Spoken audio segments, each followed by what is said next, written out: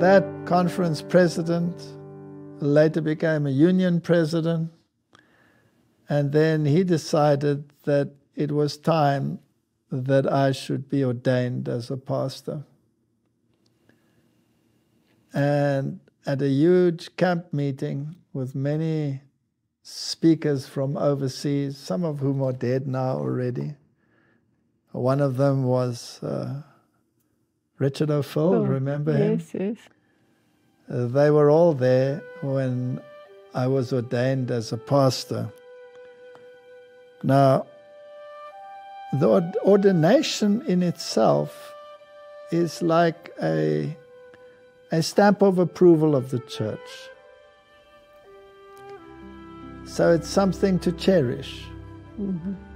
But it's also a passport to be able to preach.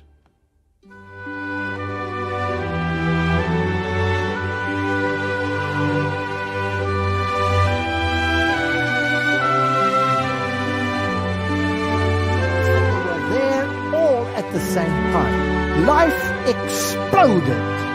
It stood fast.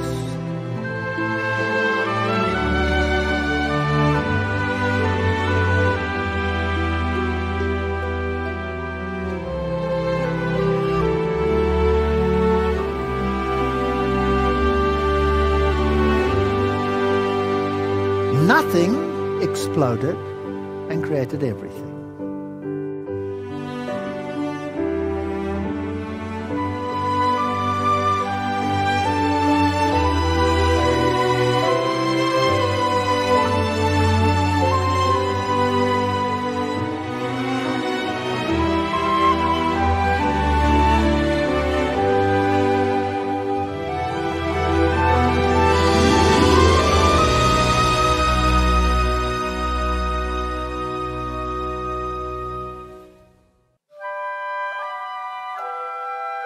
It is because I so greatly desire to work for the salvation of souls that I do not give up to infirmities.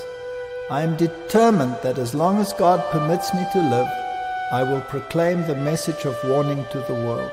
I want my voice to reach many more before I shall give up my labors.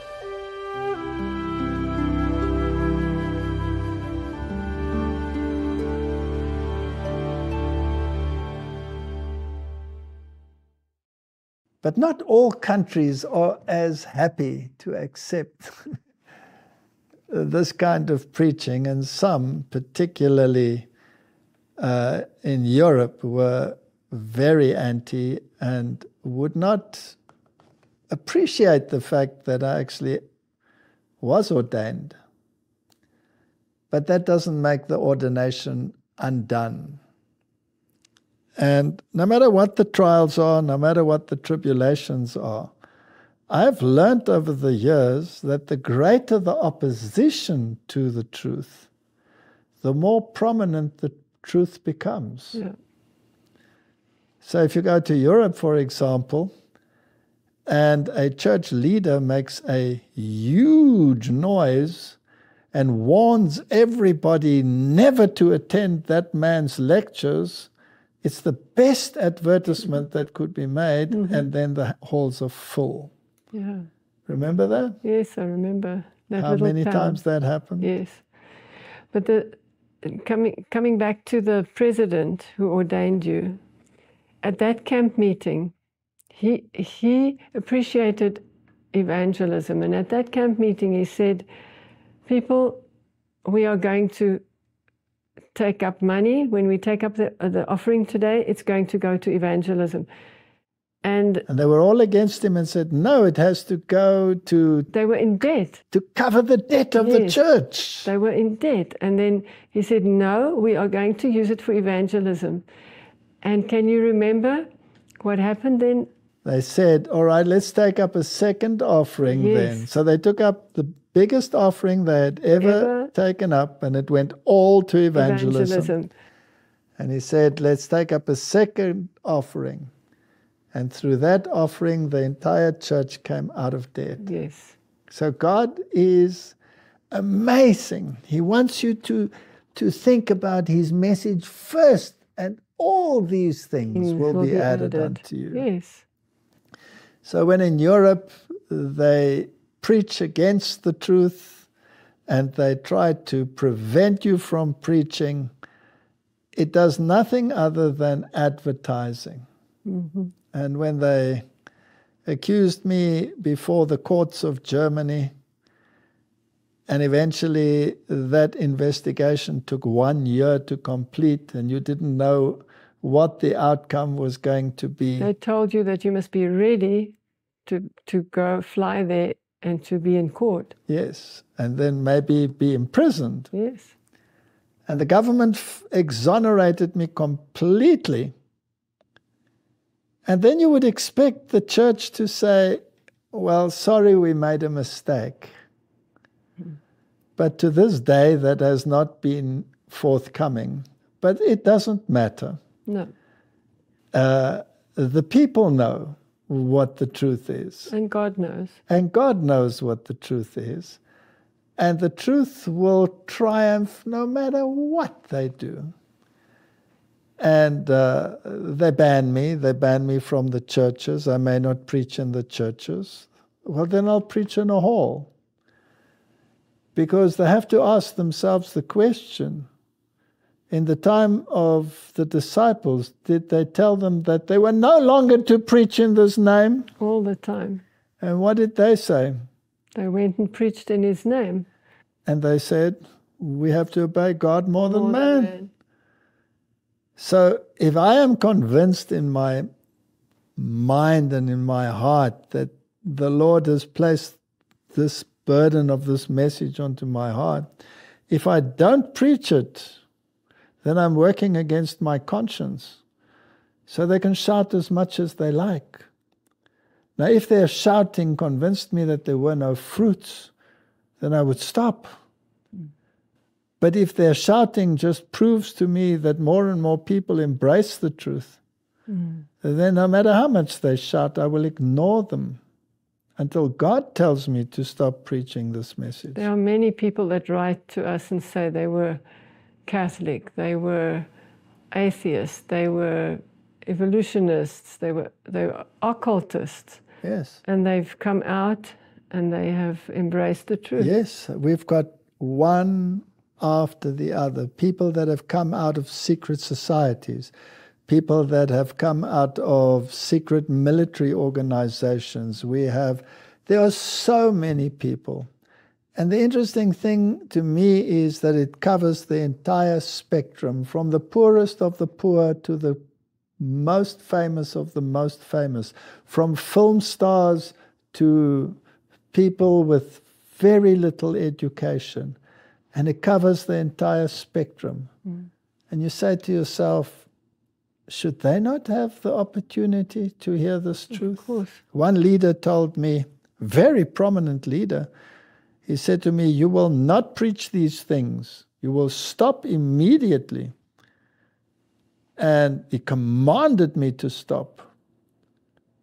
And I walked out of there and I said, Lord, what do I do with this? And as I walked out, a young man came and hugged me and said, I was a New Ager. Thank you for preaching the truth. And I walked into a hall and Uncle Frenchy was with me, and the man came up to me and said, thank you for preaching the truth. I have accepted it. And he was a neurosurgeon. And then a third one came and he was a evolutionary geologist and he had accepted the truth. And I said to him, should they not believe these things? So I could safely ignore what that person had said. Why do they say these things? Because they love, like our cat, to bask in the sunshine of acceptance with the other churches. You can't listen to that. They are scared, maybe even scared of consequences that for persecution. I think the Spirit of Prophecy says very clearly that when persecution comes, those people will not have been fortified through the trials for standing for the truth. Yes, in this world you will have tribulation. Yeah. I expect to have trials, but I do not dread them. The Lord knows what I can bear. He will give me strength to endure. He will sustain me in my weakness, enabling me to follow on, and to know that His going forth is prepared as the morning.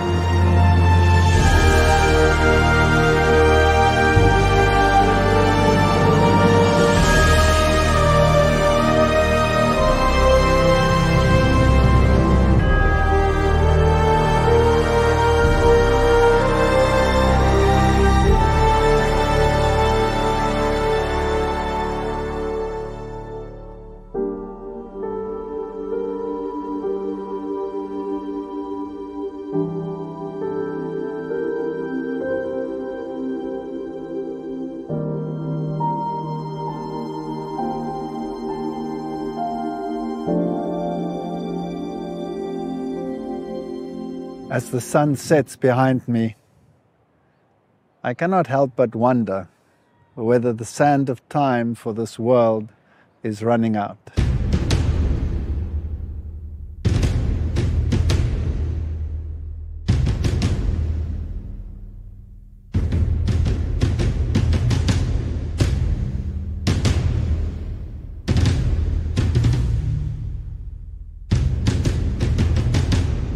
We have been traveling through the whole of Europe on the footsteps of the Reformation. What is it that drives us? We believe that God's people in the end of time must be restorers of the breach, restorers of paths to dwell in. We believe that the commandments of God that have been downtrodden must be restored. We believe that the world needs to hear a message, the three angels' message, as recorded in the chapter 14 of the book of Revelation.